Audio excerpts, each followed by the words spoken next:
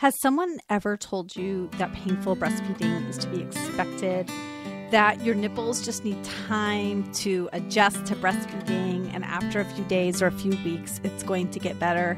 Painful breastfeeding is indicating that something isn't going well with the feeding. Welcome to the Milk Making Minutes. I'm your host, Lo Nigrosh, an international board-certified lactation consultant and a childbirth educator on a mission to decrease the barriers that make feeding our babies so difficult.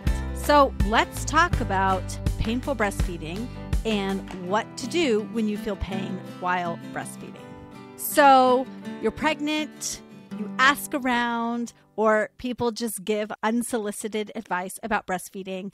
And even here on the Milk Making Minutes, when you listen to Monday's episodes, you can hear a wide variety of experiences. And often people say, yeah, breastfeeding hurts in the beginning, but it gets better once your nipples get used to it. And I hear this all the time in the hospital as well, that people are experiencing pain, but they think it's okay because they expect some amount of pain in the beginning. This is a tricky subject to navigate because breastfeeding pain is normal in that many people experience it, but it's not normal in that it should be expected or it will just work itself out all of the time.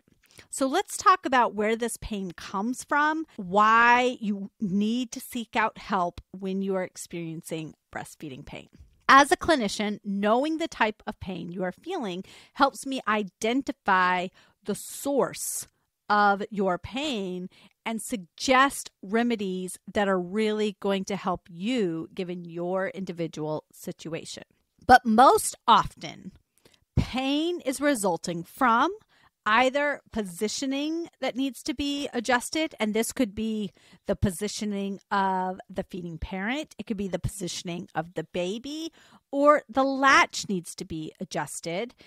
And this typically means getting the baby to have more breast tissue in their mouth, or there is some oral motor issue that is making it difficult for the baby to feed.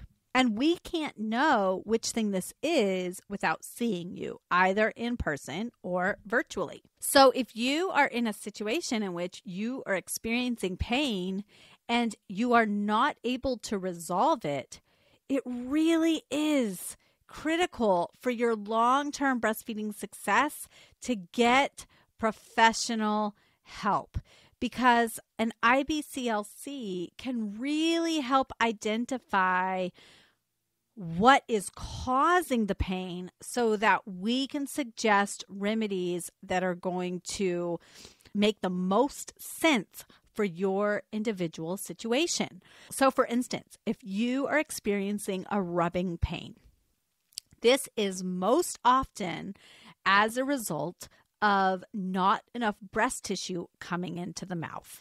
So we know that when a baby feeds, they take in breast tissue and the nipple. And the way that the milk comes out is through compression of the mammary gland. If there is not enough breast tissue in the mouth for the nipple to go far back into the mouth, then what ends up happening is the nipple heads straight towards the hard palate and begins to rub on the top of the hard palate, and it creates a pain that can result in blisters, cracks, sore nipples all the time, not just when you're feeding. And there really does need to be an adjustment made in order to reduce that friction. When there is a great latch, enough breast tissue comes into the mouth so that the nipple goes far back into the mouth, and nipples are elastic. And if the nipple touches any part of the baby's mouth, it is rubbing on the soft palate, which does not create abrasions. Now, there are other sorts of pain that can happen, and depending on what type of pain you describe and what your nipples look like and what we see during the feeding, we can help you to determine which positions might help baby open wide enough, or how you can position your own body so that the baby can get enough breast tissue in their mouth. And this is going to be very dependent on what your body type is, what your breast size is, what your breast size is compared to the baby, what the nipple size is compared to the baby's mouth. There will be different suggestions dependent on your unique needs, which is why going into a Facebook group and saying, I'm experiencing severe pain, can be somewhat helpful, because one person out of 10 might give a tip that really helps you, but often that person is providing information which is unique to their individual situation and helped them, but without knowing enough background information, without having the clinical understanding of the various types of pain and what you do to remedy it based on the parent and the baby that we see in front of us. The advice that you get in the Facebook groups could just feel like it's the same information over and over again and is not relevant to your unique situation. You may notice that your baby, no matter what, is not opening wide enough, or clicks, or pulls off a lot. And depending on the other symptoms that we're seeing, there might be other remedies that we suggest. It may be that your baby needs to build up suction strength. It may be that your baby has limited mobility of their tongue. It may be that your baby has lots of head, neck, and shoulder tension, which might also be associated with some type of tension or tightness going on in the mouth. And your baby could really benefit from oral motor exercises or from body work from another practitioner. But without seeing a feeding, without hearing everything that's going on in your unique case, it really is difficult to provide advice that is going to help you remedy your pain. So here's what you need to do if you're experiencing pain.